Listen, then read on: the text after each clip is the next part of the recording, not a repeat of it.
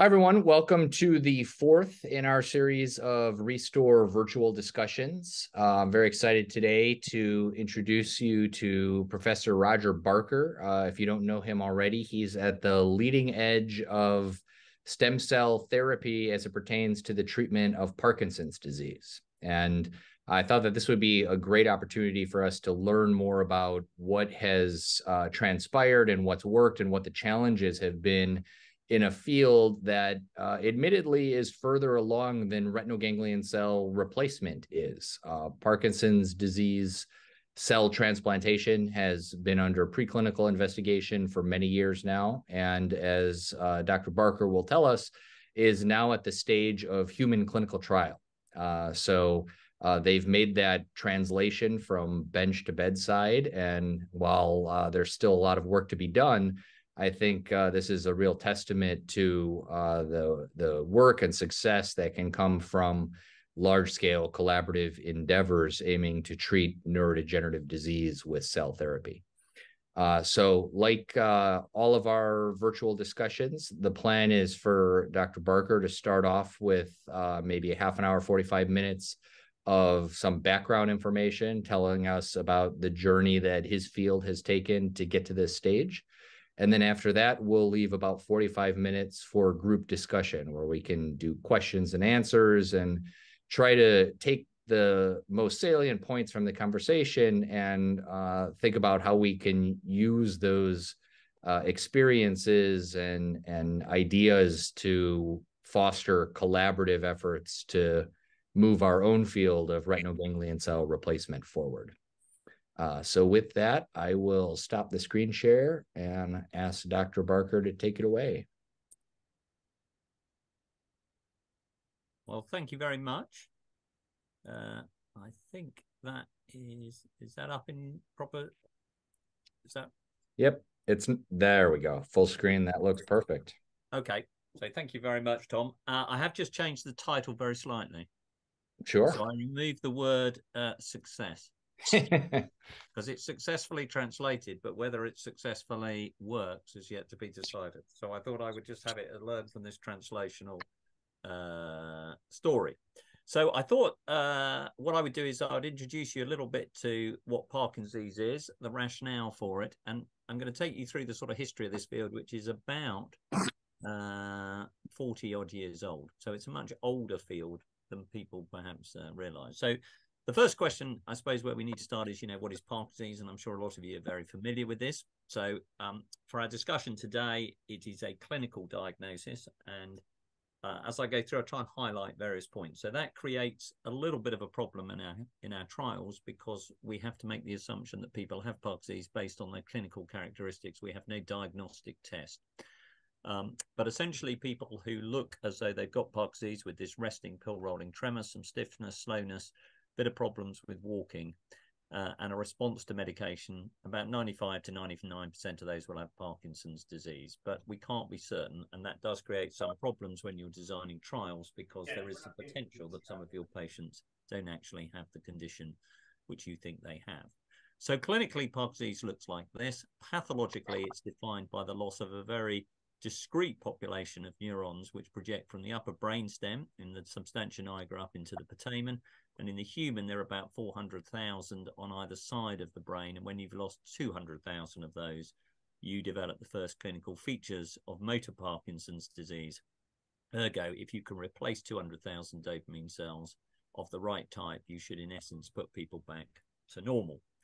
So that's the clinical definition. That's the pathological substrate for that. And we know that that pathway, that loss of that dopaminergic nigrostriatal pathway, is critical to the expression for the disease because for 50 years and more, we have used that as the basis for our treatment. So the current treatment of Parkinson's disease in the clinic is you use either enzyme inhibitors to increase the amount of dopamine in your brain, you replace the dopamine with L-DOPA, you stimulate the dopamine receptors with dopamine agonists or apomorphine infusions, and then you basically treat the complications of that therapy with amantadine to get rid of some of the involuntary movements that the drugs drive and deep brain stimulation to try and correct the networks which are giving you abnormal movements. So essentially the entire treatment of Parkinson's disease in 2023 is around restoring that nigrostriatal pathway and dealing with the complications that result from it. And so when we come on to talk about how we're going to repair the brain in Parkinson's disease, what am I actually hoping to achieve? It's important, first of all, to realize that the pathology of Parkinson's is much more extensive than just the nigrostriatal pathway. And this is quite a famous picture. All the red is the ascending pathology you see in Parkinson's disease.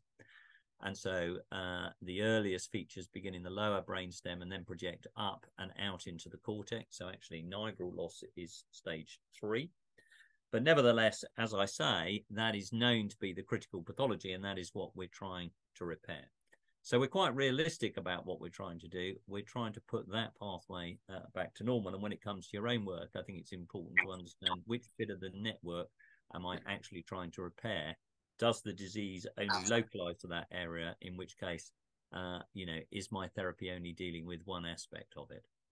And I think it's important because you then have to answer the question, well, what does this actually mean for patients with Parkinson's? If we got this to work and we could actually get this to achieve the success that I'm going to come on to talk about, then what would it treat in Parkinson's? Well, obviously what it would treat is it would treat all the things that we can currently treat in the clinic with dopamine drugs.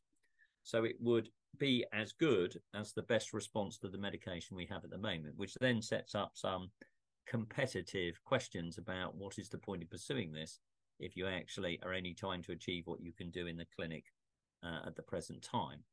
But the important point, and there are a number of important points about this whole strategy. The first is if it worked and it worked consistently and it worked very well, then the treatment of Parkinson's disease would be radically simplified into a single one-off treatment to repair the dopaminergic nigrostriatal pathway that would therefore get rid of all the need to use any of the drugs we do at the moment, plus all the complications. So in essence, it would transform the treatment of Parkinson's disease going forward.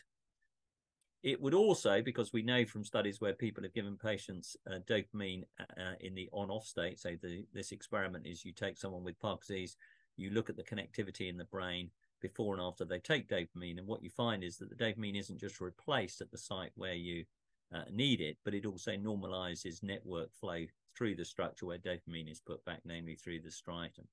So it will normalize that circuit. So when it just replace what's missing, it will actually normalize the output from that circuit, which obviously mediates its clinical benefit.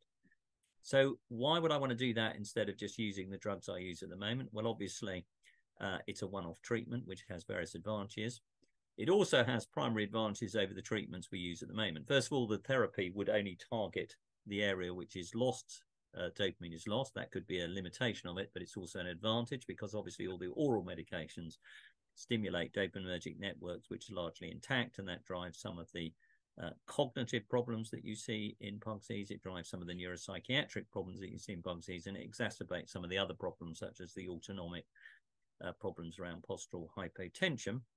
So it would avoid all the off-target effects, and it would also avoid all the long-term complications you see with the oral medication, especially L-DOPA, where you get these genesis of these involuntary movements after people have been on this medication for a number of years, these so-called on-off phenomena and dyskinesias. This treatment would avoid that.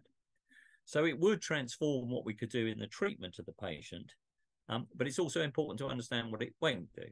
And I think this is important because in this field, as you know as well as I do, there are many extravagant claims made about these type of therapies. Quite obviously, I'm only repairing the nigrostriatal dopaminergic network. So anything that lies outside of that, any other network, any other dopaminergic system, as well as all the other pathology you see in Parkinson's, which underlies a lot of these other features of Parkinson's, will not be helped by this treatment. So I will not be treating the autonomic problems. I will not be treating the cholinergic deficits underlying some of the gait disorders and cognitive problems. I may be ameliorating some of the problems you see with that by reducing the medication that they normally take orally, but I will not be treating those aspects of it. And I will certainly not be curing this condition. Now, it may be different in your area, but the primary problem in Parkinson's is the accumulation of a pathogenic protein within cells, alpha-synuclein. I am not targeting alpha-synuclein. I am not dealing with the fundamental pathological pathway. So I will never cure anyone with this therapy. Having said that, it is a disease-modifying therapy in the sense that before L-DOPA was used in the 1960s, your life expectancy with Parkinson's was probably about 10 years. Before the motor symptoms and motor signs would overwhelm the patient, they would die, typically of aspiration, typically of pneumonias. Whereas once symptomatic therapy came along, they obviously live actually normal lives, most people with Parkinson's, in terms of life expectancy. And the same is true of asthma.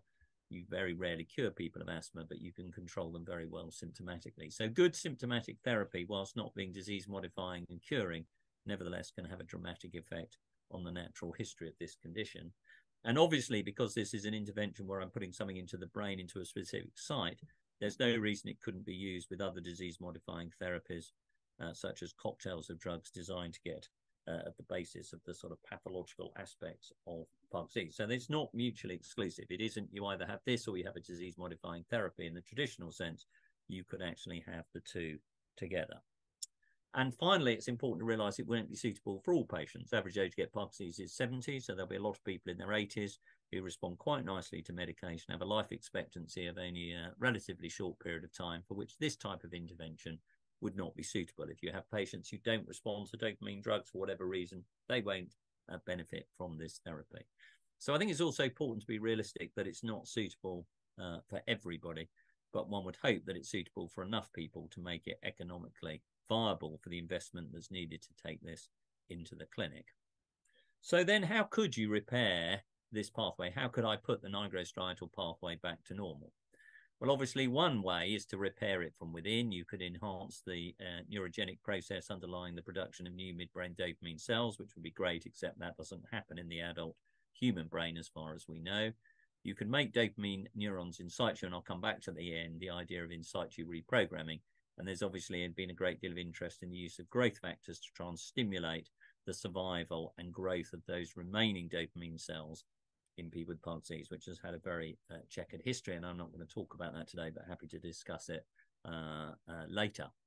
The more obvious way, and what I'm going to concentrate on today, is repair from without. In other words, just replace what's missing. So the strategy here is obviously quite straightforward. I'm just going to replace the lost dopaminergic neurons, which lie at the heart of Parkinson's disease, and which I target with my oral therapies, with a new set of fresh midbrain nigral dopamine cells. And they have to be of the midbrain type, and ideally of the A9 nigral of the type specifically lost in Parkinson's, because there's a lot of experimental work showing that actually if you use cells which do not have those characteristics, they do not work as well as those which are lost in Parkinson's, i.e. the nigral A9 neurons. So that is what we're going to concentrate on. So we want to repair the brain by transplanting in a population of dopamine cells, of which 200,000 will survive and differentiate into the midbrain dopamine cells of the type lost in Parkinson's disease. So then the question is, well, what could I use for that? What could I actually use to replace those cells? So one place, and which this is where the field was, particularly in the 1980s, was to go hunting around the body and find a dopamine-rich source in the patient themselves, and then do autologous grafting. And the two areas where people got particularly interested were the adrenal medulla, obviously the adrenal gland next to the kidney, the medulla, which produces obviously a lot of adrenaline and noradrenaline, not very much in the way dopamine was chosen, and the carotid body, which obviously sits next to the carotid artery, senses oxygen, contains dopamine cells. And these have been the subject of rather limited preclinical work with limited efficacy and survival, but nevertheless translated into the clinic and essentially were shown not to work. And I'll just briefly mention that in a minute. An alternative is to use the developing dopamine cells from the human fetus. So this would involve the collection of fetuses from termination of pregnancies, from abortions, dissecting out the developing dopamine cells from the midbrain of that fetus, and then transplanting those into the adult Parkinsonian brain. And then obviously more recently, since 1998, and the first human ES cells were derived, you could use a human embryonic stem cell from an IVF program, or you could, since 2007, use a reprogrammed somatic cell into an iPS cell, which can then be driven into a dopamine cell of the type that one wants. So obviously there are many different sources one can use, and as I've said, essentially these adult sources, which were autologously transplanted, were very much the fashion in the 80s and the early part of the 1990s, and were shown not to work. Preclinically, the evidence was quite clear that these had a very modest effect, if any.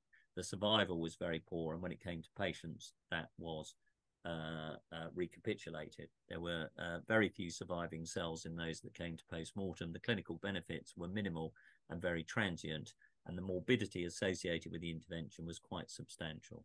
So essentially, this idea has essentially disappeared, although the use of adult cells and making iPS cells from patients as well as from unaffected individuals has gained prominence of late, and I'll come back to that. But the area that received the most attention and which underpins the entire field starts with the use of fetal dopamine cells. So as I say, this is not an ethically neutral area, especially in the United States, where this will require human fetal material. But this work, which obviously began preclinically in rats and essentially originated in Lund in Sweden with Anders Björklund and his team, and was then translated into the clinic by Ulla Lindvall, his clinical colleague. And essentially what this demonstrated, and this was preclinical work which took place over about an 8-year period but was replicated in many other labs, was they essentially used a very simple model. So they lesioned the nigral striatal pathway, projecting up through the medial forebrain bundle. And they did this with a toxin, classically 6-hydroxydopamine. Now, people say, well, this is not Parkinson's disease, so this is a useless model. And I would entirely agree this is not Parkinson's disease, and it's a useless model of Parkinson's disease. But what I'm interested in is not treating Parkinson's disease. I'm interested in treating the dopamine loss of the nigrostriatal pathway. So as long as I have a model that that captures that loss of that pathway, it's perfectly good for the system that I wish to test, which in this case is restoration of dopamine into the denervated striatum, which is where the cells are placed. And it's important to realize that essentially all of the success that's happened in this field has not derived from transplanting the cells into the substantia nigra and having them grow up into the striatum, but is placing the cells where their dopamine is needed, which is in the striatum or the caudate and the putamen. And so over an 8-year period, there were essentially this lesion, which was developed in the 1970s. Subsequently, other models have been developed, transgenic models, the use of alpha-synuclein preformed fibrils to replicate more that takes place in Parkinson's disease. But fundamentally, if you knock out the dopamine system, that's what you're after. You then want to monitor the deficits, which in animals is very easily done with drug-induced rotation. You can do cognitive testing, you transplant your cells in, you monitor the deficits to see if they recover, and then at the end you sacrifice and do your histology. So that's very standard for all of these types of work. And what was shown over this period of time, and this is a transplant from my PhD in the Dark Ages, was that actually this is the striatum. So in the rat, you don't have caudate and putamen split by the internal capsules as you do in humans. It's just one structure. But this brown sausage here is fetal dopamine cells from a rat fetus, so embryonic day 14, transplanted into the adult rat. All of the brown you see around these are the fibers that are grown out, and on the outside of this transplant are all of the surviving dopamine cells. And so what was shown, as I say, over about a 10-year period and consistently between labs, was that if you used allografted tissue, i.e. rat to rat, it survived long term, which in a rodent was 6 months to a year. That if you dissected out the developing midbrain from these fetuses, so the ventral midbrain, they differentiated into the dopamine cells of the type which you'd find in the adults of midbrain. It was shown through the limited tracing studies that were available in the 1980s that these transplants could make and receive connections from the host. So they didn't just sit there and pump out dopamine, they made some sort of synaptic network, that they released dopamine, that they restored many of the behaviors you induce in these animals with these unilateral lesions, but not all of them. But you could restore some of the critical ones, and it was reproducibly done in many labs. And so it was shown to be a consistent and robust effect.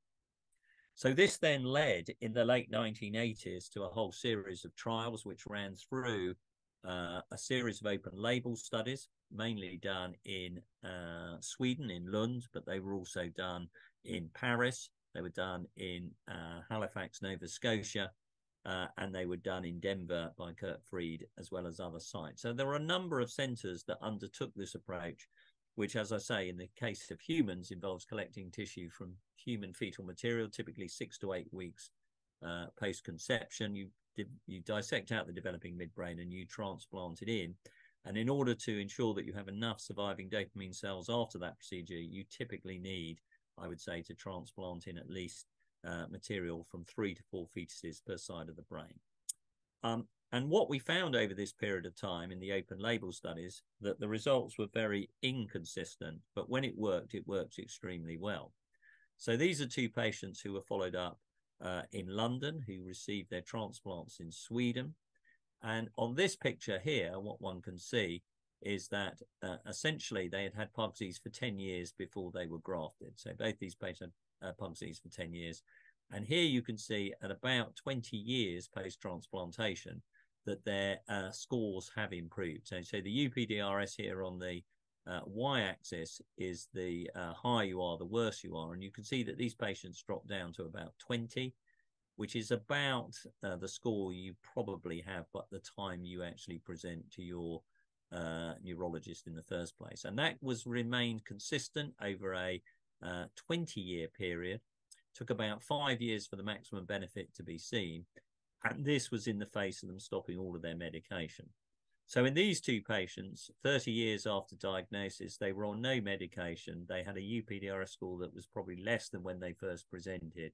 And on their PET scan, looking at dopamine in their brain, it was essentially normalized. So this was a proof of concept that you could get long-term clinical benefits. This was patient number 4 in Sweden who had a unilateral transplant. He derived similar benefits, came off all of his medication, but eventually succumbed to a dementia with Parkinson's many years later. This is his post-mortem 24 years after receiving the transplant, 30 odd years into his Parkinson's disease.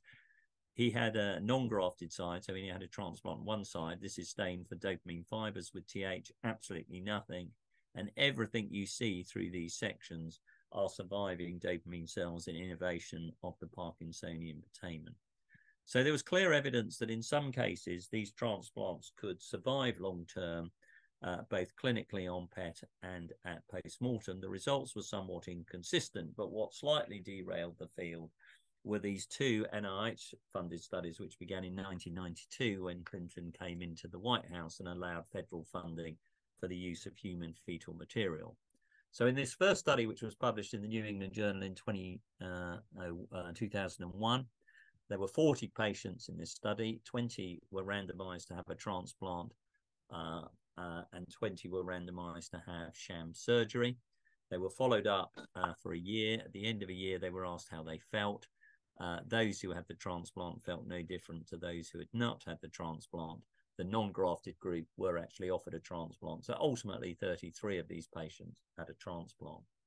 So if you look over the first 12 months, which obviously is a short period of time, there was no significant benefit from having a transplant versus sham surgery, although you can see the patients were much more advanced than those in the Swedish study, and that there is clearly a downslope with the transplant, but not the non-transplanted. So there was no significant benefit, but what was slightly worrying was that 15%, so 5 out of the 33 patients who eventually had a transplant, developed these involuntary movements, these dyskinesias in the absence of medication and the presence of a transplant, which created some concern because obviously you can't get the transplant back. So there were side effects which were now appearing, which had not been seen previously in the context of a trial that had shown no benefit from the therapy at a time when deep brain stimulation was becoming much more favored as a treatment for people with advancing Parkinson's disease. The second NIH study was then published 2 years later. In this study, there were 34 patients. A third of them received imitation surgery. A third received a small transplant, and a third received transplant from 4 fetuses. The smaller one was from 1 fetus.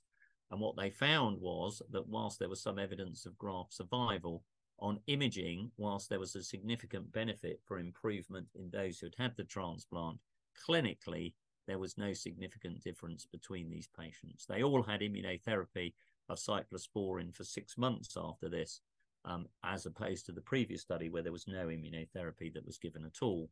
But worrying in this study was the fact that now 54% of the patients had developed dyskinesias in the presence of a transplant when off medication.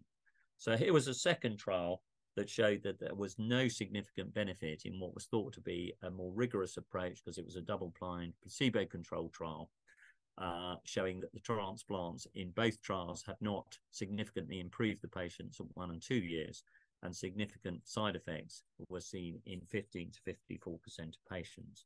So in 2003, this field was essentially announced to have had its day, and it was no longer a viable option.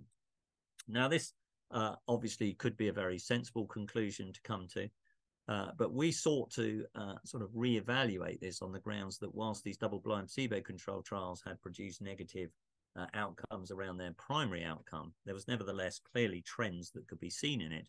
And we had these open label studies where there were definite benefits in individual patients. So we set about doing a meta-analysis of all of the studies that had patients recruited, that they had sort of as rigorously as possible followed up for 2 years. And we did various analyses as best we could with the limited data. And essentially what we found was that if you plot all the data, so this here is the change in the UPDRS, so that's getting worse, that's getting better. This is 2 years post-transplantation. About a third of the patients had a good response, by which we mean a greater than 20% improvement in their off-score, i.e. when they're not taking medication, so their sort of baseline score implying that they're better. So about a third of patients seem to have a good clinical response, but 2/3 didn't. So obviously, for this to become a therapy outside of the ethics, you have a problem in that every 3 patients I take to the operating theatre to use this therapy, only 1 will improve, which is clearly not competitive. So one of the things we tried to do is we tried to analyse these trials to see if we could work out what were the characteristics of those patients who responded best to that intervention. And essentially what we found was that it was younger, less advanced patients, so patients earlier in their disease journey who were younger, typically under the age of 60, those in which there'd been more rigorous tissue prep and sufficient tissue used. So we would say that you needed at least 3 ventral mesencaphalons, so 3 fetuses per side in order to stand a chance of getting the right number of dopamine cells in. We felt that those had the best response had been those trials where immunosuppression had been used, and the absence of immunosuppression, whilst not stopping transplants from surviving, definitely seemed to compromise their clinical benefits and their survival. And as I've already intimated, longer follow-up seems to be an important factor, because in those most successful open label studies, it was at least 5 years before you saw a clinical benefit. So we took this information to the European Union, who very bravely funded us to do a study called TransEuro. So that's what the FP7 grant was from the European Union. And essentially this had 2 major elements to it. One was we set about trying to show that we could select patients who we thought were optimal for this intervention. So part of the reason why patients had not had such variable outcomes in the previous trials was we hadn't thought enough about who were the ideal patients. And we said we thought the ideal patients, as we've already said, were younger patients earlier in their disease course who did not have significant dyskinesias relating to their oral medication, who were cognitively normal. And so we wanted to show that if we followed that cohort of patients up over a period of time, they would not develop dyskinesias, they would progress, but they wouldn't progress aggressively. So that was part of the study, was the natural history study. Could we better select the patients who might be suitable for this? And then the second part of it was a transplant study, where we would optimize the delivery of the tissue, at least 3 fetuses per side, delivered with a device which we knew worked based on a previous work from Sweden. And in the initial iteration, we were going to do an open label transplant study in 20 patients. I mean, this was super optimistic. And then on the back of that, we would have sufficient data to go and do a double-blind randomized controlled trial with match funding for a US arm, which would complement what we were doing in Europe, which we felt would be a more definitive study. So just in terms of the natural history study, I would say that we did demonstrate that this patient selection that we had fitted in more what we thought. So paying attention to the patients was important. These are quite hard to see, but essentially over the first 3 years, they were in this natural history observational study. They progressed with their Parkinson's in a linear fashion. This, the Annenberg's cognitive examination, you have to get less than 84 to be demented. They were entirely normal. The dyskinesia scores can be up to 4. They were not developing dyskinesias, and they progressed in a fairly linear fashion. So we felt the patient selection was appropriate, and the design of this study was, rather than have a sham surgery or placebo, was that out of the 100 patients or so, we would randomly select the patients for the open label study who would then have the intervention. A subgroup of the natural history study would also have PET imaging. So ultimately, we could compare our intervention against a control arm, the control arm being those who'd been in exactly the same assessment period over a prolonged period of time, who had also had PET imaging, but they hadn't had any other intervention. So they were a contemporaneous natural history control, not historical, contemporaneous. So we thought this would be quite a good way of actually being able to assess what happened with our patients. So ultimately, whilst the natural history study was very encouraging, the actual transplant study proved to be much more difficult than we ever envisaged. And at the end of a 11-year period, we had ended up doing one incomplete trial where we had grafted 11 patients, 10 bilaterally and 1 unilaterally. And I'll come back to why we had such problems grafting, why we grafted so few patients. So what did it show, the transplant study? Well, the sort of take-home figure is it didn't really work in the way that we expected. So one of the advantages of the trial design that we had is that we had a long run-in. So by virtue of what you'll see in a couple of slides' time, all the problems we had in this trial, the first patient was grafted in 2015. So we had patients who had been followed up for at least 4 years before we had an intervention. And in fact, some of these patients have now been followed up for 8 years post transplantation. So we have a long run-in period and we have a long post-operative follow-up period. And I would strongly recommend this as a way of by which to assess what your therapy is doing. Maybe different in eyes, but certainly in these chronic, slowly progressive degenerative disorders, it's quite helpful. So in this slide at the top, we have a control group here. This control group is the remainder of the study, the remainder of the patients we had in the group who did not have any intervention, but were followed up with the same assessments, who went on to also having PET imaging. And what you can see, as you would predict, is over this period of time, which is like a 7-year period, the control group, as I've already said in the previous slide, get progressively worse. The transplant group essentially get worse in exactly the same way. They then receive their staged transplants, which makes analysis a bit difficult. But over time, you can see that whilst the control group have got progressively worse, these seem to have stabilized. Now, of course, could be placebo effect, could be investigative bias, but it looks quite convincing that something has happened around the intervention where the patients have stabilized. Now, there were a couple of other issues with this trial. One is that we discovered, just as we were about to transplant our first patient, that the hospital here would not insure the device which we had, which we were using, which was made in-house in Lund. So the transplant device is made in the hospital in Lund. We've used it previously at the Annenberg's Hospital in Cambridge for a previous transplant trial in Huntington's disease, but here they said it was not insured, so they built a matching device. And the one thing I can say is that while superficially it may have looked the same, it did not behave the same. So this is the device that was used in Sweden down the bottom here, and you can see that essentially all the patients improved. Different neurosurgeons, so it could be the surgeon, but it could be the device. Preparation was exactly the same.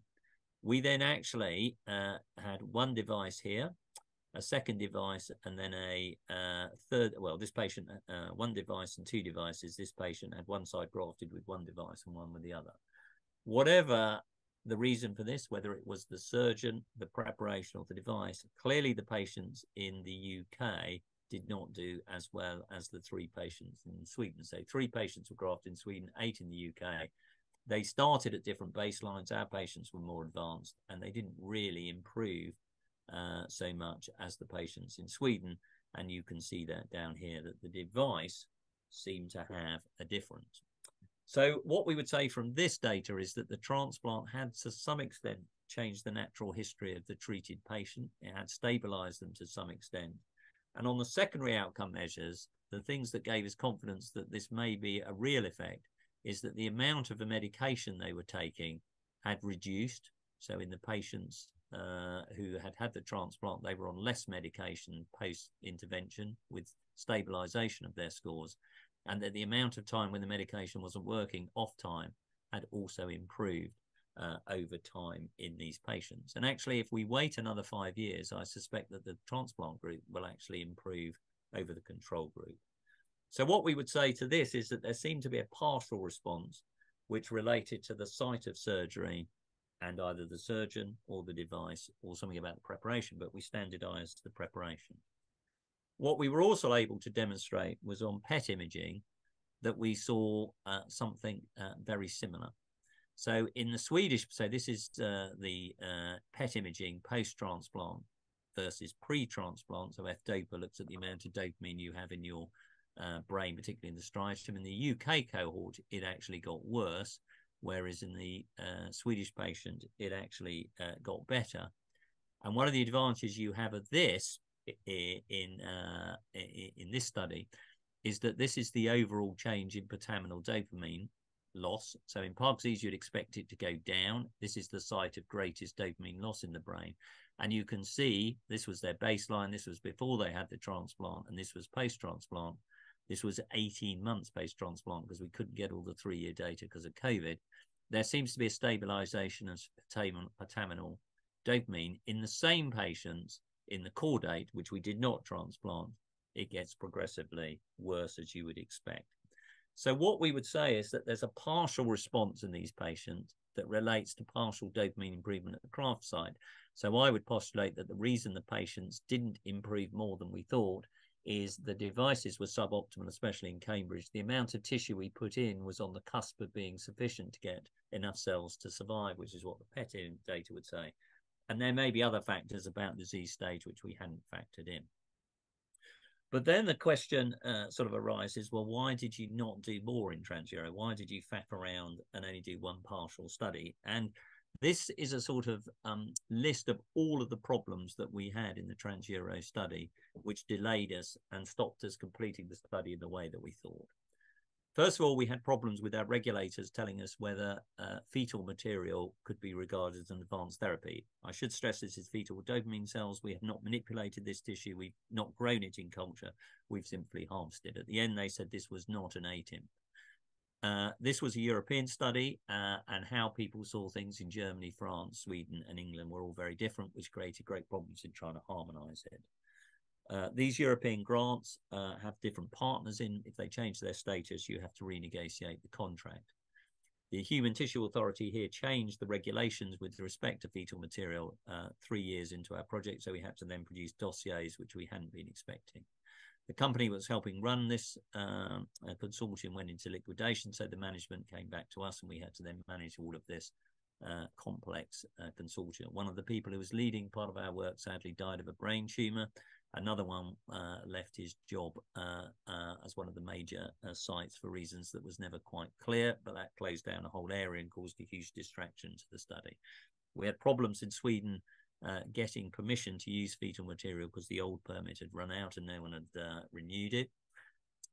We had problems in the GMP lab where we were preparing the tissue with unexpected breakdowns. There were issues in Sweden around where they could prepare the tissue. Just before we were about to start the trial, we found that the two sites, namely Sweden and the UK, which were doing the transplants, had problems in reproducing how we prepared the tissue, which we had to resolve. As I say, in this hospital in Cambridge, they changed the insurance policy, so we had to build an entirely new instrument based on the one in Sweden, which ultimately I think was not the same as the one in Sweden. We moved to your wonderful system, which you have in the States, EPIC, because it caused such mayhem in the hospital, to migrate the entire paper system over to electronic. The hospital banned or cancelled all elective surgery for months, which obviously had knock-on effects for this type of work. I had great problems with the hospital sterilizing the instrument because it was a new instrument. We didn't have an SOP for it, and that caused problems. And neurosurgical theatres decided that they were going to be refurbished, so they were shut for a large period of time. The junior doctors went on strike about pay. we'd spent so long trying to resolve all these issues that the reagents which we had, for example, the hibernation medium, which we were using at GMP quality at £130,000, was passing its sell-by date, so we had to revalidate all of that. We had great problems with getting tissue transfer, especially post-Brexit, trying to get fetal tissue from the UK to Sweden to allow them to transplant patients. We had the COVID pandemic that caused mayhem with our follow-up and our imaging. But a fundamental problem, which means that regardless of what we showed in this trial, we were never going to be able to take this forward, was tissue availability. So for the 21 surgeries we did, the 10 bilateral and 1 unilateral, we had another 87 surgeries booked in the hospital that were cancelled because we had insufficient tissue. So in order for this to become a success story, as Tom was suggesting in the title, we had to find another source of cells, which obviously comes from a stem cell source. And so this, you could say, well, why didn't I do this at the beginning when TransEuro came into existence in 2010? And the reason for that was in 2010, there were no protocols in humans that allowed you to make authentic midbrain dopamine cells. It worked in mice, but the development in humans was rather different to that which had been predicted from mice. So I think it's always critical, if you're working on mouse protocols, to make sure that the same applies to humans. But there were these 2 papers that came out in 2011 and 12, one from the group of Lorenz Studer and Vivian Tabar in New York, and the other from Marlin Palmer and Agneta Kirkeby in Lund, that both came up with technologies and protocols which enabled you to reproducibly make midbrain dopamine cells of sufficient likeness or similarity to human fetal nigral cells to allow you to think about moving them forward to a clinical trial. So suddenly in 2011 and 12, we now had an alternative source of cells. These were lab, not GMP protocols that we were using. So clearly work needed to be done to translate that into a GMP protocol, which would be accepted by the regulatory authorities. But early on in this work, we decided that one of the ways to try and maximize the potential for this to translate into the clinic was to form a consortium of all of the international groups that were involved with this. So this involved my group in Cambridge, Marlin Palm Agneta and Anders Björklund and Ulla Lindvall's group in Sweden, the group from New York, the group from Kyoto in Japan, as well as other groups that were working in this space. The idea being, if we all work together, we could learn from each other and take this forward. And in the early stages, this was hugely successful. It enabled us to learn from each other and exchange information that was not published to try and help us solve some of the problems we had. It also allowed us to some extent to standardize what we're doing, so that whilst the trials, which I'll talk about briefly in a minute, have come to pass, these trials, whilst not being exactly the same, all have a degree of similarity, which allows you to make some comparisons. And essentially, we moved this around to different sites so that everyone felt empowered to contribute to it. I have to say it's become more complicated of late, primarily because all of us are now working very closely with companies, and therefore the ability to share data becomes slightly more tricky under such circumstances. But essentially, the sort of major work that first went to clinic was that of Jun Takahashi groups in Kyoto. As you know, in Japan, they do a lot more non-human work than we tend to do in Europe and possibly in the US. But in this study, Jun showed that by using human iPS cells from patients with Parkinson's as well as patients without Parkinson's, he could convert them into dopamine cells, and that they worked over a 12-month period in his monkeys with good survival histologically. And that led to him announcing in 2018 that they had started an allogenic iPS transplant trial in patients with Parkinson's. I think there are 7 patients grafted. The last patient, last visit in this first-in-human study from them will be in December, so next month. Their trial will reach its endpoint, and then the data, I imagine, will be released next year. With respect to our own work, which has really been led preclinically by Marlin, and this, again, I would say is a very important aspect. Marlin and I work very closely together, Marlin on the preclinical, me on the clinical. She's done some fabulous work with Agneta Kirkeby to demonstrate that these cells actually have the same equivalence to that which you see with human fetal material. So they do transplants of ES-derived dopamine cells and compare it to human fetal tissue to show that they project the same, they have the same clinical benefits, they look the same. And so they've also developed predictive markers, because obviously what you're injecting are precursors to the differentiated dopamine cells, and it's reproducible. So here we have the H9 ES line, the Rosalind cell 17, which is the one we're using in a clinical trial, 3 different batches, one which was cryopreserved, and then a line that was developed in the Karolinska, all of which show reproducible behavioral recovery in this 6-hydroxydopamine model of Parkinson's disease. So over the course of 10 years, we were able to demonstrate, we in the Royal Sense, mainly Marlin and Agneta, that you could reproducibly turn these cells into midbrain dopamine cells. We can do it here, other people can do it. So the protocol is very reliable. You could do it in a way that produced functional recovery in a reproducible way. They seem to have equivalence to human fetal material, which we know, as I've already said, in some cases produces substantial clinical benefits. And what really caught farmers' interest was the fact that this is a very efficient process. So here it only takes 16 days to convert an ES cell into the dopamine precursor, and a 6-well plate of ES cells generates 500 doses.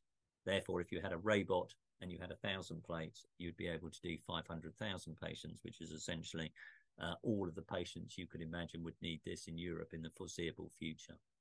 And so all of this was published last month in a paper in Cell Stem Cell, which led through the entire preclinical development of this, which was a huge amount of work in order to deliver a cell which is ready for a clinical trial. And that clinical trial began this year. So in February, we grafted our first patient in Lund in Sweden using their device. We waited a month to check there were no major perioperative problems, and their second patient was grafted in March. And then 2 more patients were grafted in September of this year. We will now wait 6 months, and then we will graft 4 more patients, either at the same dose or twice the dose, depending what we see at that period of time. All of the patients are on standard immunotherapy for a year after their transplant, and we do a number of clinical measures as well as imaging measures. And so this is a trial that is being run as an academic study, but we work very closely with Novo Nordisk, who are hoping to develop their own ES-derived cell therapy to run into a clinical trial, which will almost certainly be a global trial. The Japanese group I've already mentioned. There's been a single case study that I'll briefly mention from Mass General and Harvard of an autologous iPS-derived dopamine cell given to patients with moderately advanced Parkinson's disease. The group of Lorenz Studer, they set up their own company, Blue Rock, which is now part of Bayer. They've started their study and released their preliminary results at a meeting. Aspen Neuroscience in California are using an autologous iPS approach and now have FDA permission to start a clinical trial. So this area is very, very active at the moment, and those that have been published already, the one patient that was published in the New England Journal was a patient whose skin cells were converted into iPS cells, into dopamine cells. And what we could say clinically with this patient was that on imaging, there was no real change in the dopamine signal. There was no objective change in their clinical scores, but subjectively, they felt much better. PDQ-39 is a quality of life. So for whatever reason, this patient felt the transplant had definitely helped them, even though objectively, there was limited evidence for that. And then in the Blue Rock study, where they published this or had this poster at a meeting, the movement disorder meeting in August of this year, they used 12 patients who were transplanted every month, 1 a month, at 2 different doses, using an allogeneic ES cell-derived dopamine cell. This is rather small to see. It's 1-year data. We wouldn't expect huge changes.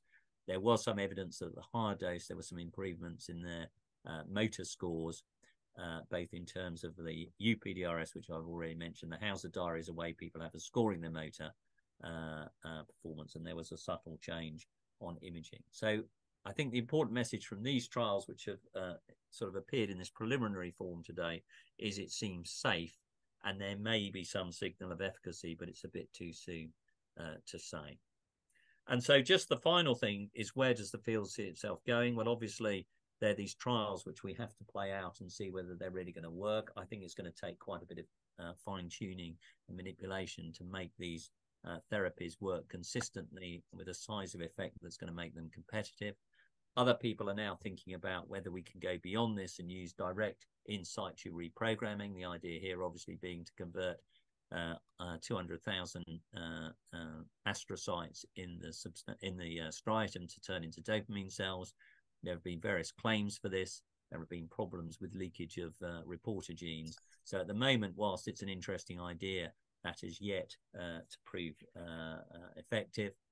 People are now thinking about combining therapies. So could we use growth factors and cells to try and promote the survival of the cells and their innovation? So this is particularly work left by Lachlan Thompson and Claire Parrish in Australia, showing that actually using this combined approach may have some advantages.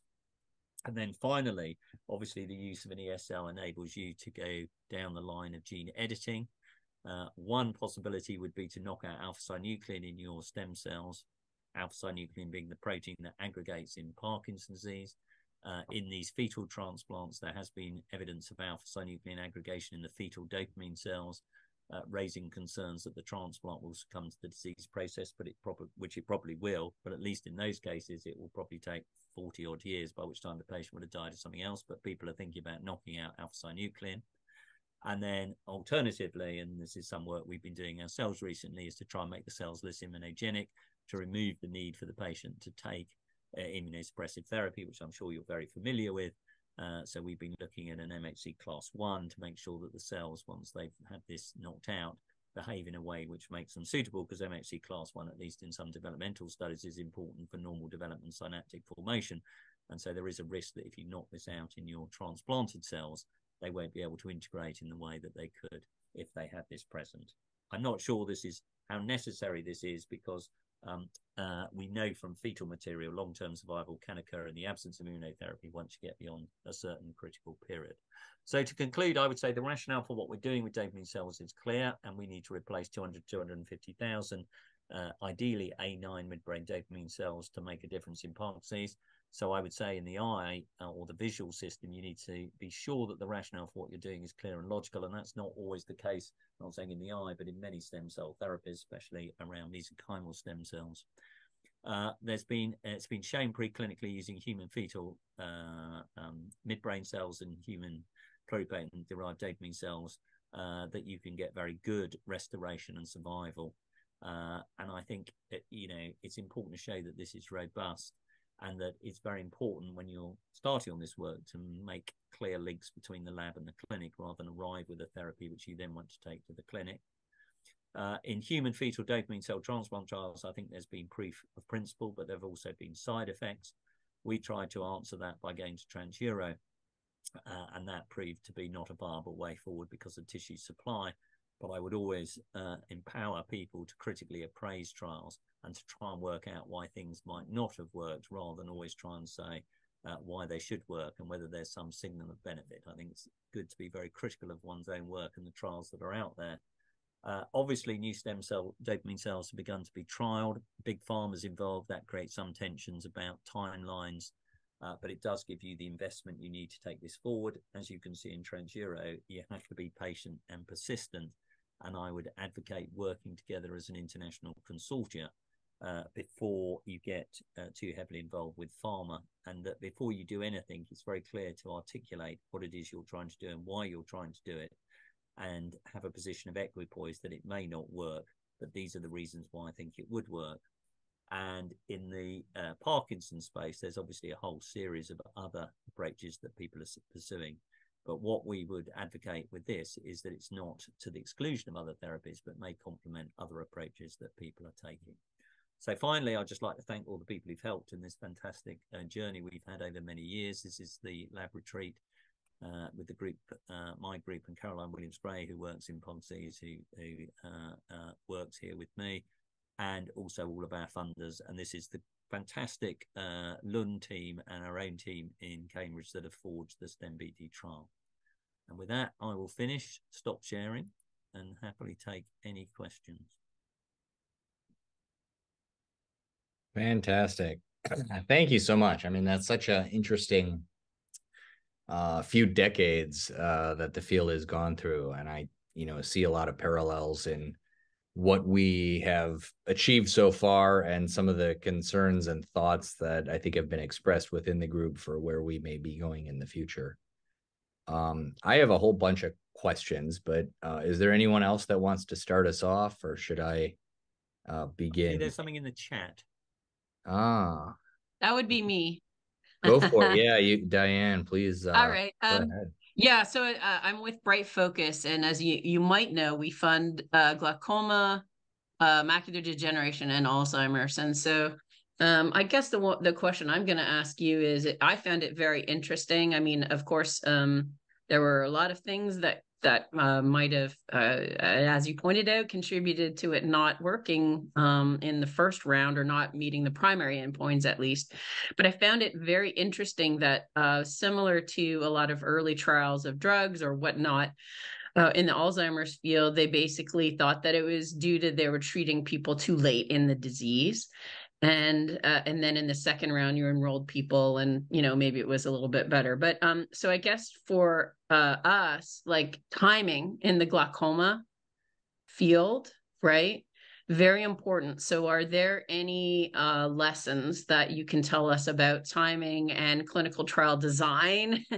And, if you just have to say whatever you discover along the way. I mean, I think we do have a consortium together. Tom has brought a lot of people together. So is there something that we as a consortium should be focusing on to try and make sure that the clinical trial ultimately, or trials get planned? Yeah, can I just interject one thing, just because I think that's a great question, and I want to put a specific point on it that relates to the work we're doing.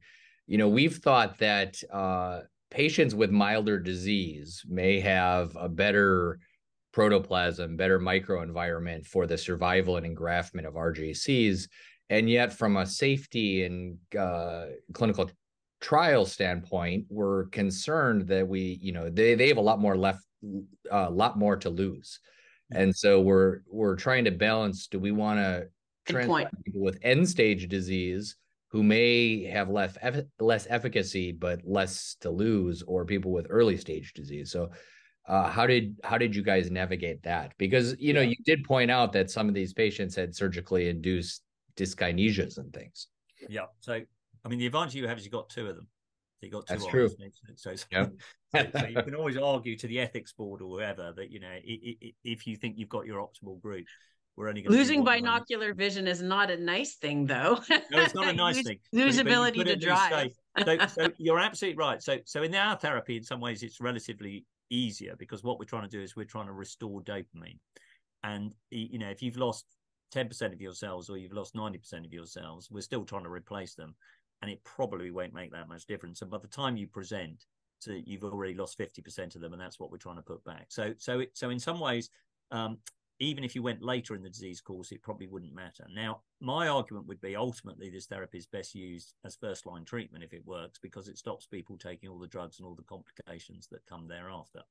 Now, obviously, if I go to an ethics board or an IRB and say that's what I want to do, they'll just say, right, well, get on your bike. I mean, you're not going to do that. But similarly, if they say, well, you want to go for people like cancer, they failed everything else, they're at the end of the road. I mean, they wouldn't survive the operation. Trying to get a benefit from people who have many other problems is an issue. So I think what you have to do is you have to argue who you think your optimal group and why that is, being cognizant of the fact that the ethics board are going to err on the side of caution. So interestingly, when I've had discussions with the FDA or my colleagues in the States, the FDA are much keener on people being more advanced than they are in other places. So in the Blue Rock study, the patients were more advanced in New York than they were in Toronto, because the Canadian regulators were more open to be persuaded that you could go earlier in the disease course. So I think if you've got good arguments, so I think one of the arguments you can say is, well, you should be going in people with end stage disease. I would say I mean, I don't know enough about eyes, but if I said the network's degenerated, I'm trying to repair a system that's gone and it's not going to connect to anything, I think it's unethical to expose people to experimental therapy for which I have no expectation that it could work, because we've missed the critical window by which to go. You could say the optimal group are the patients in the very early stages, but I think, for your first studies, you're going to have to go for some point in between. So you're saying it's a Goldilocks problem? It is, but I think the most important thing, I mean, the FDA, dare I say it, less than perhaps the MHRA here, they're open to discussion because this is all new. I think they're open to hear why you think you should be choosing this group of patients. I think what they object to is you say, I'm going to do this group of patients. And you don't really, you say, it's just going to work. It's going to work in this group. That's what I need to do, without sort of saying, I understand this, I understand that. So I think giving the arguments as to why you think this is the optimal group, and then accepting the fact you may have to go slightly more than that, but also saying, I'm not prepared to treat people with end-stage disease because I think that's not ethical. Well, and I don't want to just a follow up. So I think that one of the things that was cool about I think it was lecanemab, whatever that with the IV antibody treatment that was approved, the latest one, they actually enrolled people with comorbidities in that, and they were successful. So that's also something to consider. You don't necessarily have to exclude people who have comorbidities. But anyways, I'll let other people ask questions. Depends what you're trying to do. So for us, we're trying to restore a network that's gone. If you're trying to stop a disease process, so for example, growth factor epoxies, one of the big reasons they've all failed is they're trying to put fertilizer onto a field that's got no seed in it. It's all gone. So I mean, if you're trying to restore a network, and obviously the amyloid antibodies are trying to stop the disease evolving, you have to go earlier. So again, if you have a good rationale for why your therapy should be used earlier in the disease course because it's working to stop downstream degeneration, then I think, again, that's a strong argument you can put forward. And Tom, there's another question from Mohammed in the chat. Oh, yeah. Mohammed, are you on? Do you want to just ask it?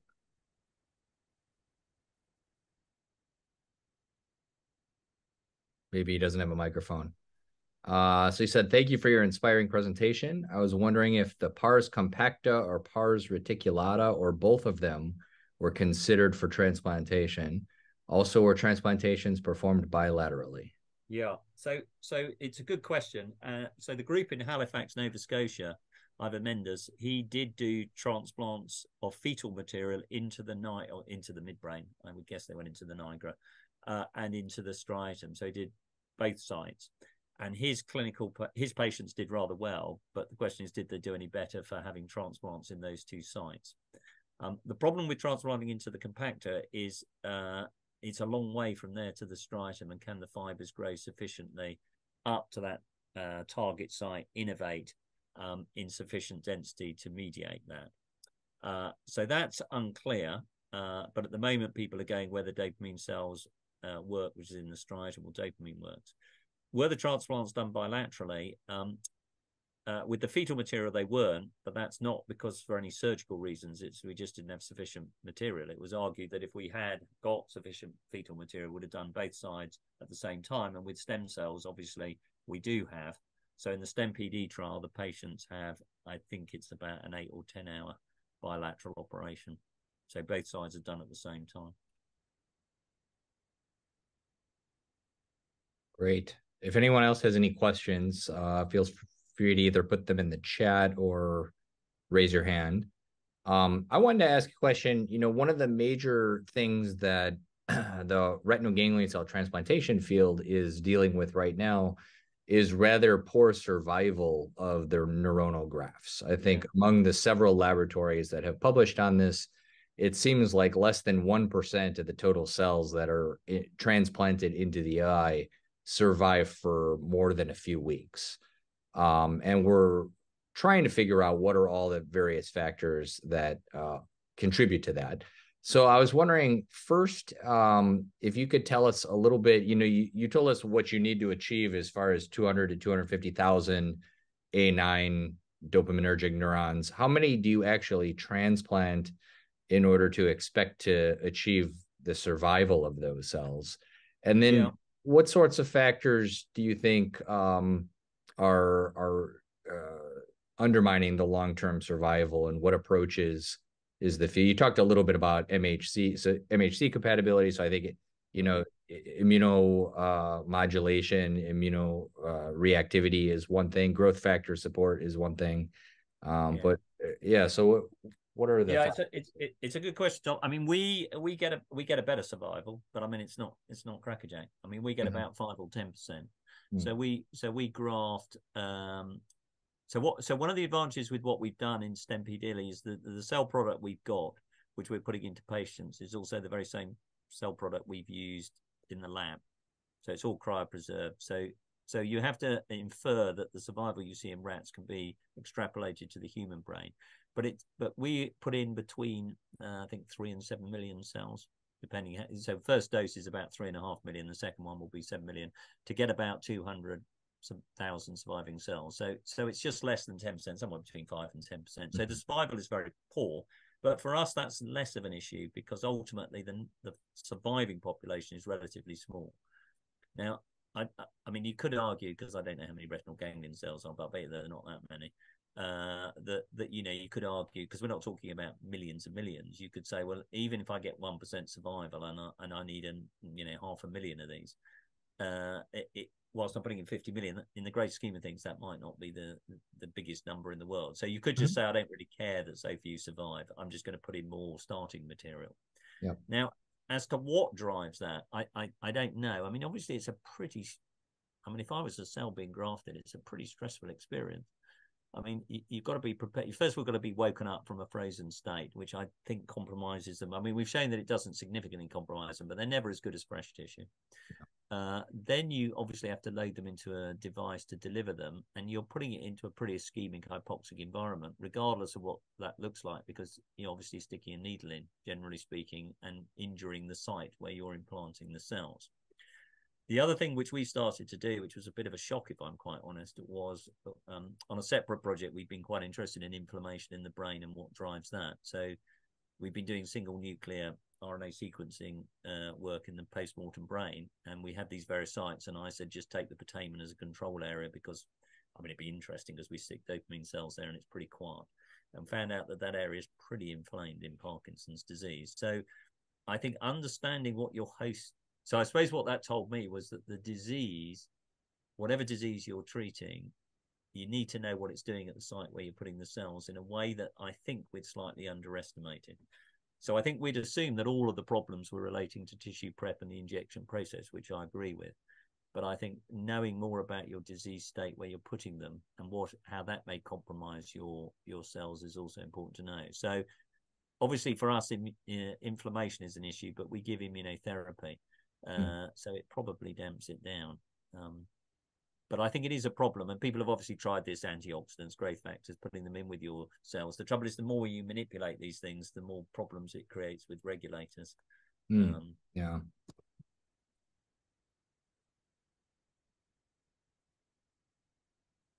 Great.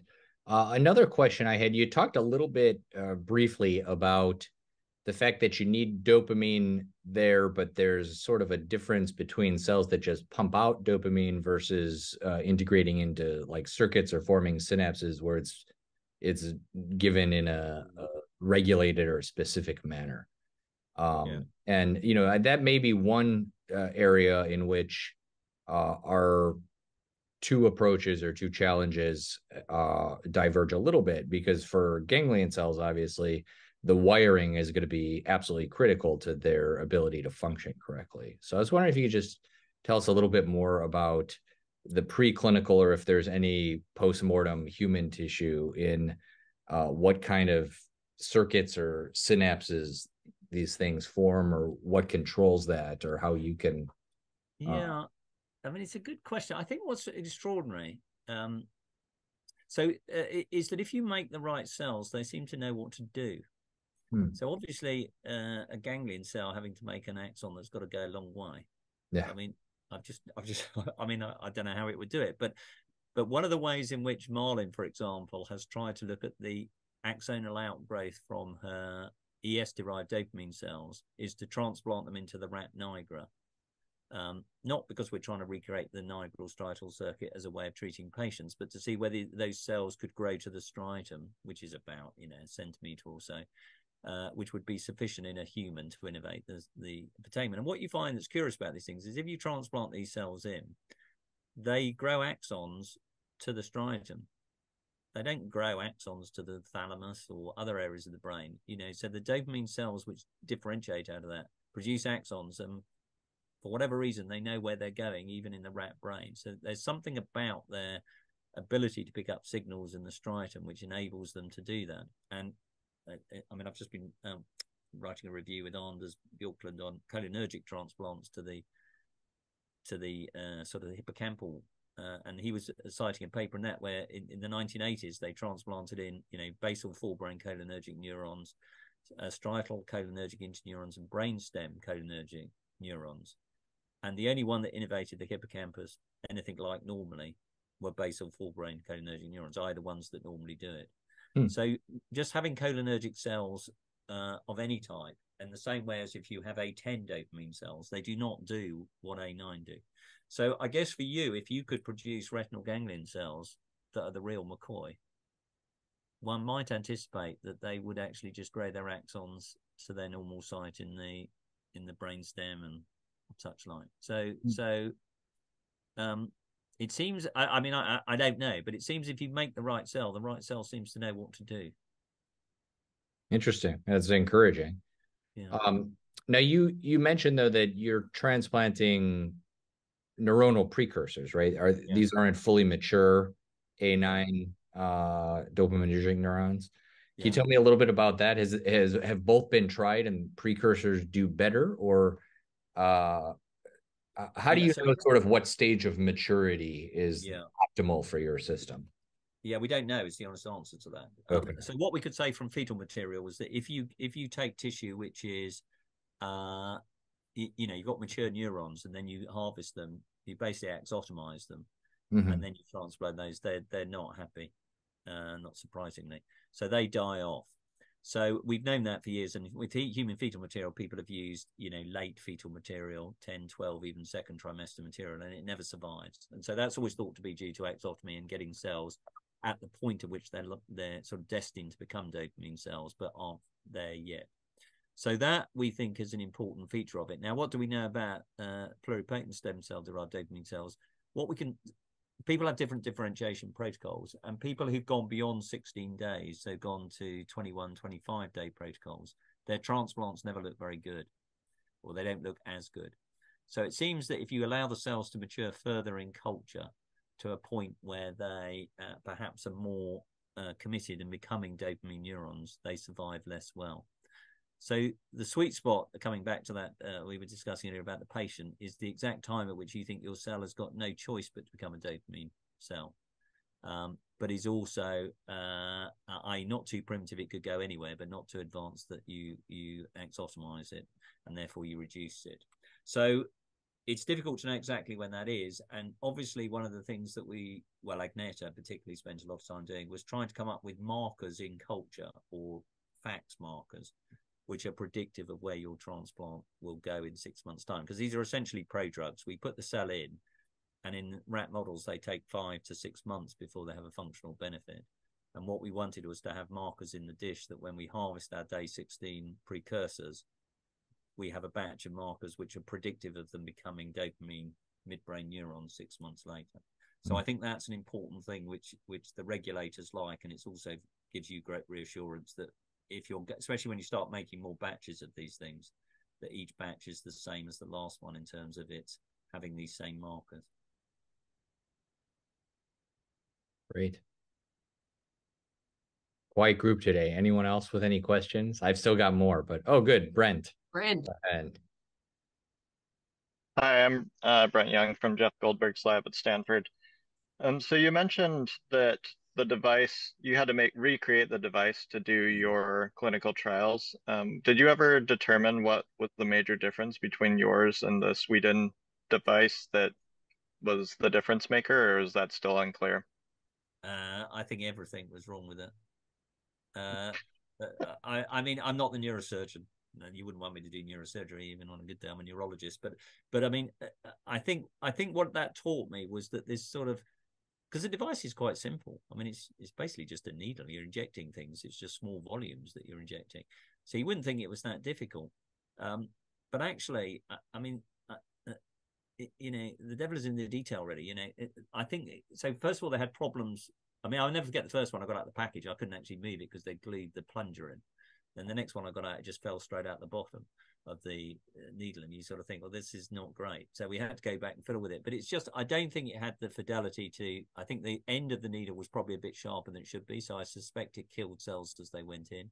I'm not sure how accurate it was. And the mistake I made was that I assumed that the making of a device was relatively straightforward because it was copying something that had gone before.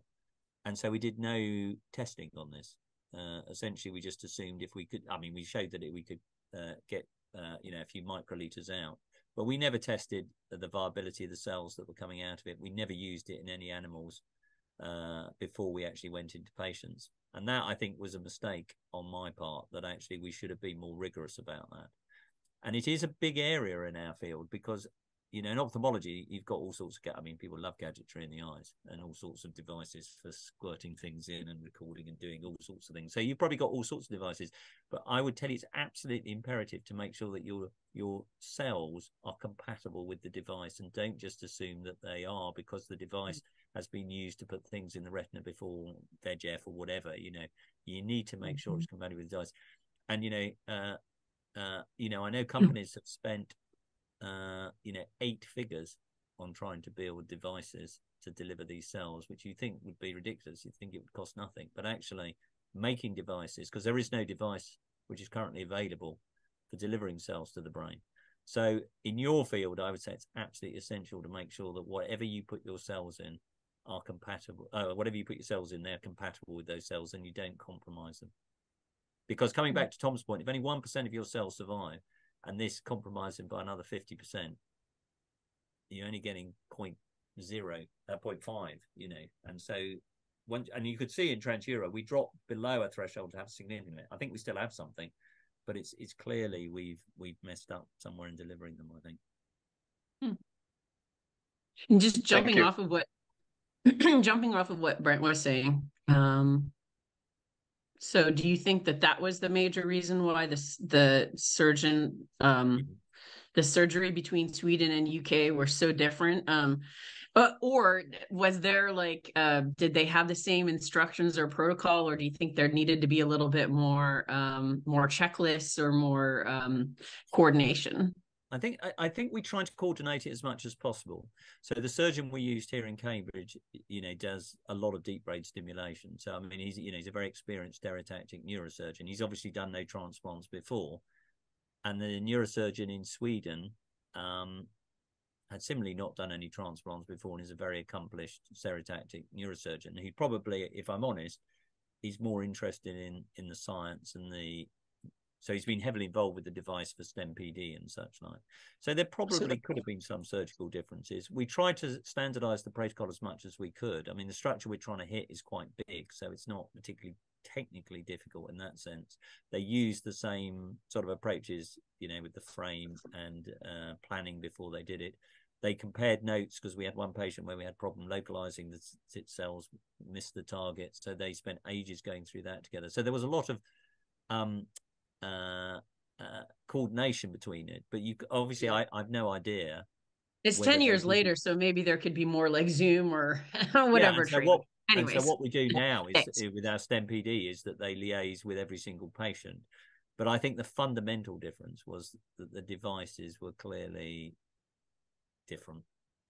And the interesting thing, coming from a biochemistry background, I know I would have to use polypropylene instead of polystyrene because my protein would stick to that styrene plastic and not the other. So I don't know, was there a coating on the those cells obviously have ECM and whatnot. So did you coat the device? As far as I know, we didn't. But what I would say is, I think, coming back to a point I made earlier, superficially these devices look the same, but they clearly weren't. Yeah. And I think, and so the problem, and so other groups, so for example the New York group, as far as I know, they've used a ClearPoint system for delivering. So they do intraoperative MRI to show where they're putting the cells. Well, that system, is very good for delivering chemotherapy into cancers in brains and things like that. But it's never been used for cells. So again, I'm sure it's fine for the cells, but I don't know that. Get the coordination at the beginning so that the regulatory people are on on board from the outset, I guess. And it's also a bit boring. So, but the problem is, if you invest years of science into making the best cells in the world, and then someone squirts them in with something which kills them. I mean, that will kill your program, and there's nothing wrong with the science. It's all about delivery, and so it is. I think it's a slightly neglected area. Yeah, absolutely. This is fantastic. I want to end with one final area of discussion, and that is, something that is in the future for us. We're clearly in the preclinical stages now, working out how these stem cell transplants behave in animal models. But I think in the future, when it comes time to start thinking about clinical trials, it is clear that funding, but also industry, I think, is important, industry partnerships. And you had alluded to some challenges that invokes when you're talking about large collaborative groups. But I'm also kind of interested in knowing, the industry members are going to be necessary for developing things like the techniques and the tools to do these transplants. At what point within the preclinical stages did you find that industry became interested and seeing this as a viable approach that would go towards clinical translation and clinical trial? And when did you start those interactions, and how did that go? Yeah, so it's a very good question, and I don't really know the right answer to it. So I would say the advantage of obviously having pharma investment is when things go wrong and you suddenly need a lot of money and input, they're fantastic. So for us, all the CMC, Novo were just fantastic. I mean, they just have such expertise, and then you suddenly have to buy a buffer at, goodness knows how many hundreds of thousands of pounds, euros, dollars, doesn't matter when it's up at that price. You simply couldn't, and you go to a charity and say, could you give me $500,000 to buy, 5 milliliters or something, so they're fantastic. They have the expertise and they have the financial support. The downside is, of course, they're driven, their programs may stop tomorrow for reasons that you don't know. And secondly, they obviously have a speed of turnaround, which they're very keen on. And for us, cells take 5 years. Well, if I say I'm going to do 1 dose of cells, wait 5 years and see what happens, you can imagine what the company thinks of that. So those are the advantages and the tension between it. I think what's quite useful is to make sure in your own mind that you're pretty close to going to where you want to go in the clinic, and that you have some ownership of what it is you want to do with that. So for us, I mean, it was more fortuitous than anything else. So in the Blue Rock case, as far as I know, Lorenz and Vivian had funding from NY STEM. That was coming to an end. They weren't going to get funding from NIH, I think, to take this forward into the next stage. I think in part because, Trump was around and all sorts of things. So they decided to set up a company and get investment. And that then gave them obviously quite a degree of freedom, but they were obviously so they decided once they'd really got to the end of it that they would get investment and take it from there. And obviously Bayer now are involved with it, or they leave them to plan their own work. In our case, it was more by chance. We were seeking to develop up the therapy and then look for a commercial partner, and the commercial partner came and found us simply through a casual conversation. And then what I found quite interesting was it's all around IP. Which again, you're much more on top of than we are here. And of course, it's different in this country. So in my case, the university owns the IP. In Sweden, the individual owns the IP. So I think to get industry on board, I think what's quite useful is to be clear in your own mind. Think I'm pretty close now. I've got this up to I know what I'm doing. I can make these things. My GMP protocol looks pretty good. I'm thinking of a clinical trial. I already know who I want to work with this. Now I would quite like someone to come and fund my clinical trial. And then the key thing is to make sure that you have some say on who they use for their advisors. Because one of the problems is the people, I don't know what it's like in the world of eyes, but some of the people who are very well known and eminent movement disorder specialists don't know anything about cells. And so their approach to trials are based on drugs or other interventions or neurosurgery. And therefore what they say is not necessarily right or helpful, but the company relies on that because that's what they've been told. And then you end up this slightly difficult conversations trying to persuade them that actually their expert advisors might not be as expert as they think. But I think so at one point in my life, you think this was all something you should never do. But to be honest with you, if you haven't got investment from pharma, you're going to go nowhere with this. Right. Because these trials cost millions. And if it's ever going to become a market therapy, then someone's going to have to take it all the way. Yeah, exactly. Wonderful. Well, thank you so much. This has been a really interesting conversation. It's beautiful to see how this work has progressed over the decades, and congratulations on getting it this far. Best of luck in the trial. I hope the patients do wonderfully, and most of all, just thank you for sharing. I appreciate it. Thank you very much for inviting me. Wonderful. Thank you. Take care. Thanks, Bye. everyone. Bye-bye now. Bye-bye.